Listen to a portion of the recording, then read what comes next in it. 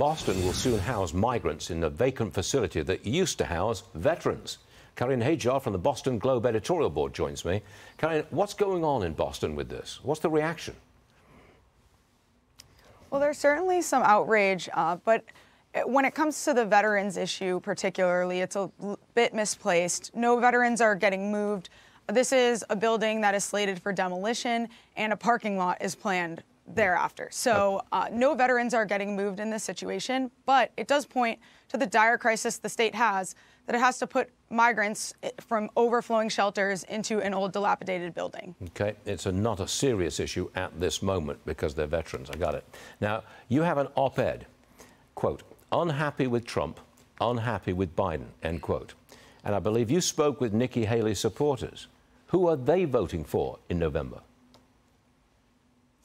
Nikki Haley supporters are still making up their minds, and that's across all parties. So I think that when you are looking at a group of independents, Republicans, and Democrats, this spells a disaster. People want to say that this spells disaster for Trump, but I think this also spells a disaster for Biden.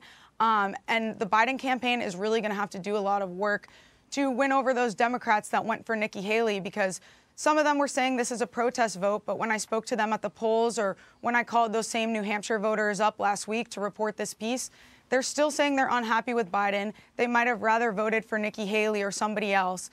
They look at the border, they name the president's age as issues, and they're just not happy with the way the country's running. So that's a problem for the president. How many people do you think will just stay home because they don't like either Trump or Biden?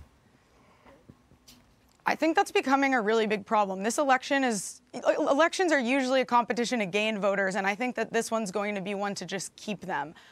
Both parties are going to have to gear up for really big turnout efforts, and I think the Biden administration in particular and that campaign is going to have a really big problem, because the young voters that usually do that legwork for them are also unhappy, whether it's Gaza or different climate issues.